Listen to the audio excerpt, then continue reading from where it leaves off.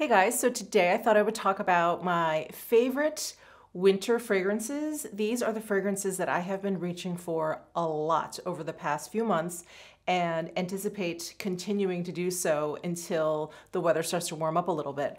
I'm gonna go ahead and start with the fragrance that I have on today that I have been wearing probably for like the last 3 or 4 days straight. I usually like to change it up every single day. I have so many fragrances. I love so many that I really try to like vary it, but I've just been hooked on this particular fragrance.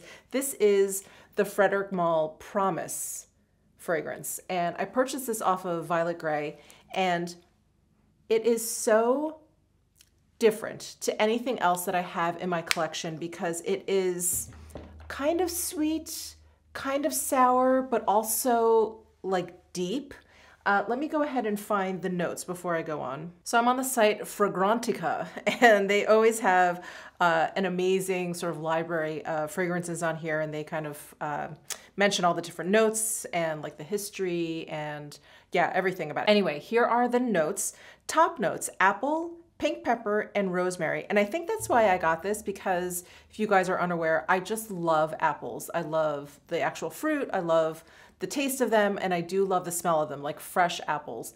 But usually when apples are included into a fragrance, it's a very kind of synthetic, overly sweet kind of apple, which I'm not the biggest fan of. But I thought if anyone could do it right, or at least the way I like it, it would be Frederic Malle. So those are the top notes. The middle notes are Turkish rose, Bulgarian rose, and clove. And the base notes are cypriol oil, patchouli, labdanum, castoreum, and ambroxan. And what I smell the most is the top notes: the apple, the pink pepper, the rosemary, and then the clove. And then all the base notes are just kind of like swimming in there. None of them really jump out at me. Oh, but it's just such an interesting fragrance. When I first got this and I first sprayed it, I wasn't sure if I was gonna like it. And sometimes fragrances that I don't like on me, I'll like as a candle. And so I thought, oh, am I gonna like this more as a candle? But the more I have worn this, the more I have fallen in love. It is just, it's mysterious, but it's not that kind of typical like smoky tobacco, leather, kind of like deep, mysterious, smoky room kind of fragrance. It's a lot lighter than that, but there's still, maybe it's the clove that like gives it that depth.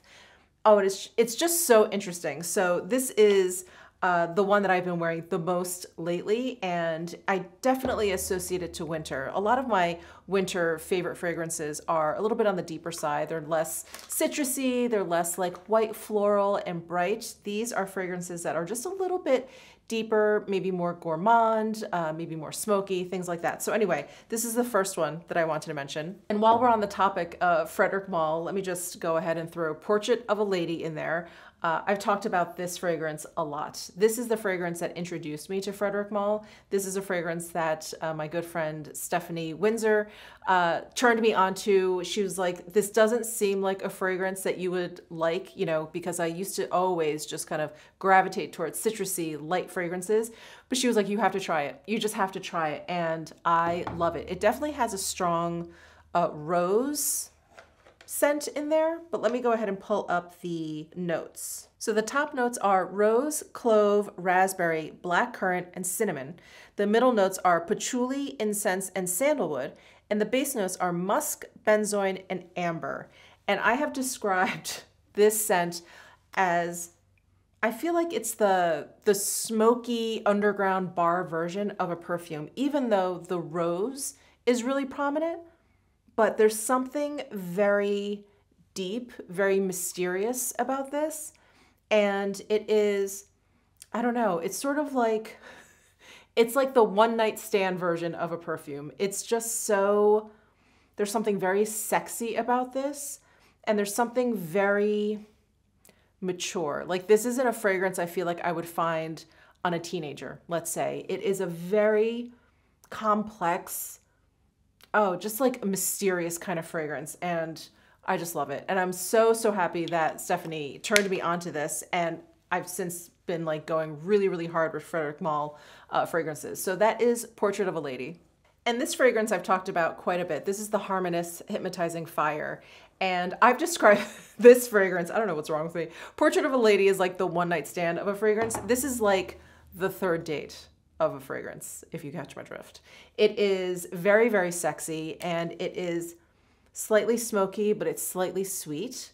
It's very, very enticing. And I find that even though there's like a depth to it, there's like a smokiness, it is incredibly like feminine in a very sexy kind of way. And I just love, love, love this fragrance. And I have the candle of this fragrance, which is incredible because it does have that smokiness. And then the candle has that kind of natural, kind of sooty smokiness to it.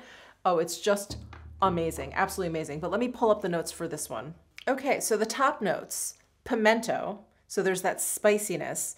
The middle note is Bulgarian rose. And the base notes are Madagascar vanilla, Indonesian patchouli leaf, and Apopanax. This one just is really, really intoxicating, and it's so seductive. That's what this fragrance is. It's very, very seductive. I feel like this is one of those fragrances when someone is wearing it and they walk by you, it's like, what is, like, what is that? What was that? Like, I have to go ask that person what they were wearing. Oh, I love it, love it. So that's the Harmonist Hypnotizing Fire. And then the next one I want to mention is, I believe I talked about this in my like all-time favorite perfumes, but this is the Bond No. 9 Tribeca. This is a very sweet, warm, gourmand kind of fragrance. It is a little bit less serious than the three I just talked about. It definitely has like a brighter kind of lightness to it. So the top notes are cacao and hazelnut.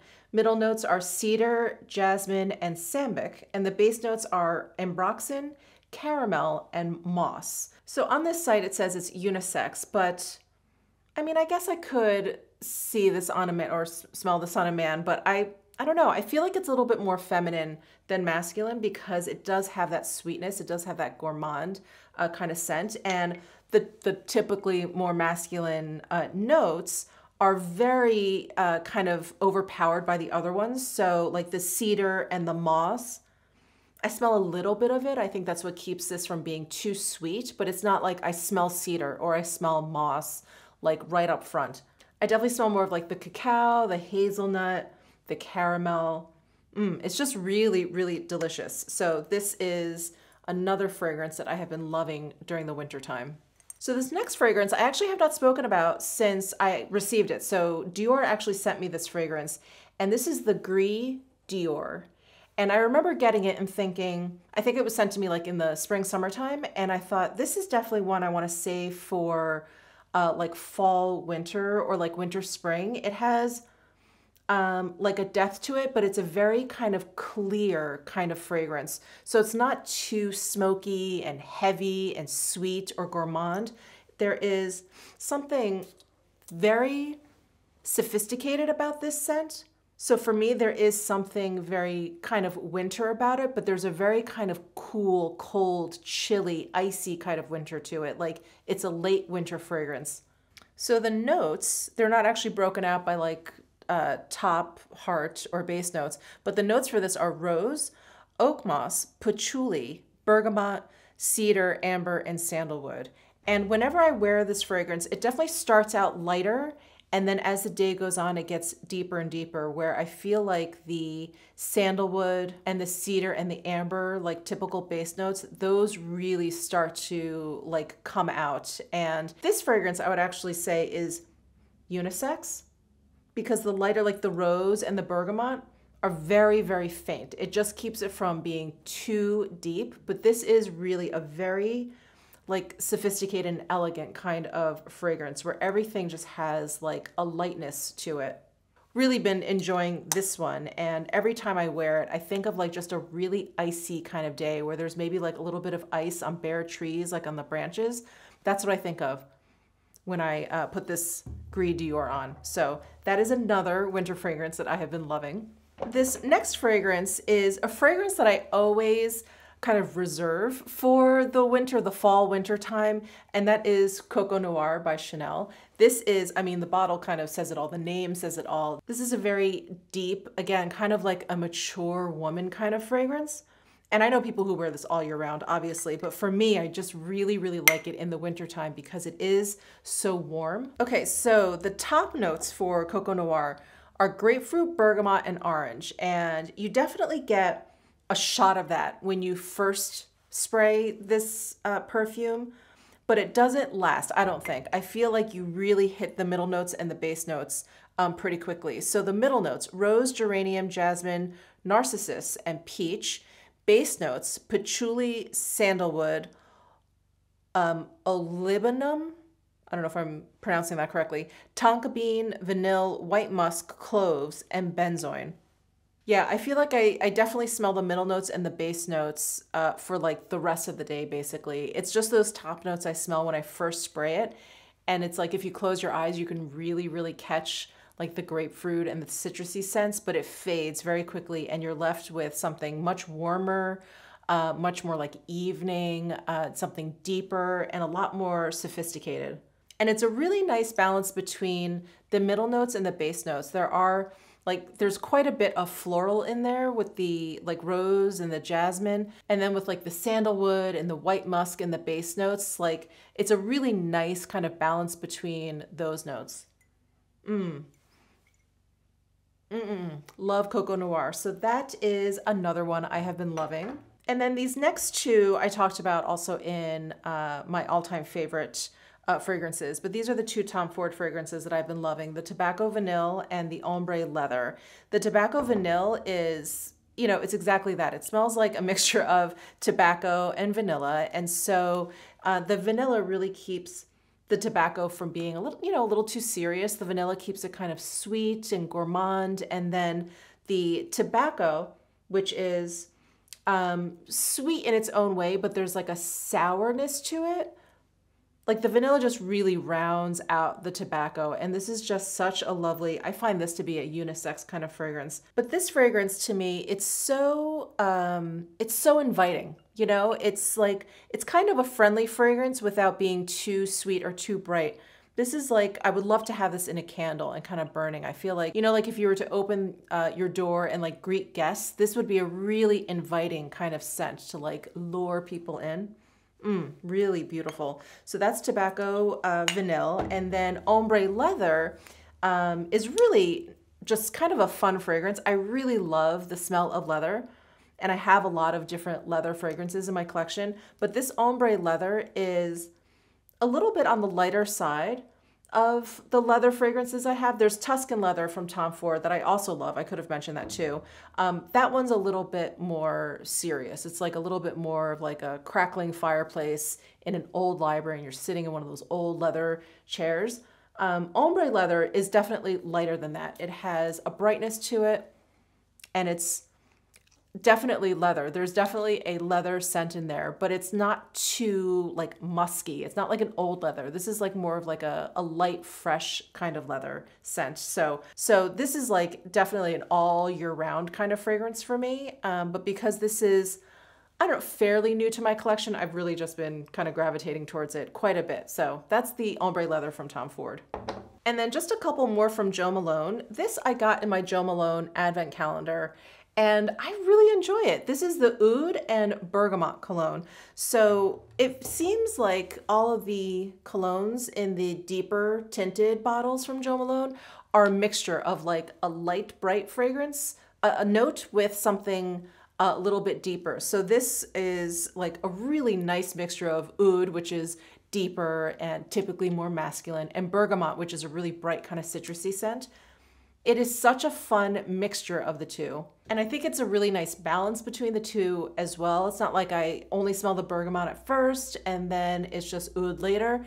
It's a nice mixture of both of them. And I feel like they just play well together. The oud kind of makes the bergamot a little bit more sophisticated. The bergamot makes the oud a little bit less serious. It's just a really lovely play on those two main notes. And it's really, really lovely. So I've been using this, and then probably the perfume or the cologne that I've had in my collection the longest, and the one that I always reserve for like the holidays and the wintertime, is this Jo Malone English Pear and Freesia. I've gone through one of these already. This is like my second or third bottle of this. There's something, for some reason, just really, really winter-esque about this particular fragrance to me. It's very holiday, and then I feel like whenever I close my eyes and I smell this fragrance, I just picture like snow on top of like holly or something. I don't know. Yeah, I don't know what it is, but it's very, very sweet. It's very, very bright. I would imagine some people probably like this in the springtime or the summertime. But for me, this is just very winter. Very, very winter. And it's very, very bold too. I don't know if you guys have ever tried this fragrance, but I feel like when I put it on, it's like a hi. It's like it wakes me up, and I feel like, you know, all of a sudden if you go out in public, you're the one kind of introducing yourself. It's like that kind of fragrance. It's very, very bold. It's very friendly, and it's another one that I think is very, very inviting. So that is it for my winter fragrances. I think I pulled out 10 for you guys. I could have kept going. I could have kept going. My perfume collection has gotten very, very extensive, but these are definitely the 10 that I feel like I've been rotating through quite a bit over the past few months. And let me know if you have any winter fragrances you'd like to recommend to me. I would love to hear from you. Please subscribe down below if you haven't already, and I'll see you in my next video.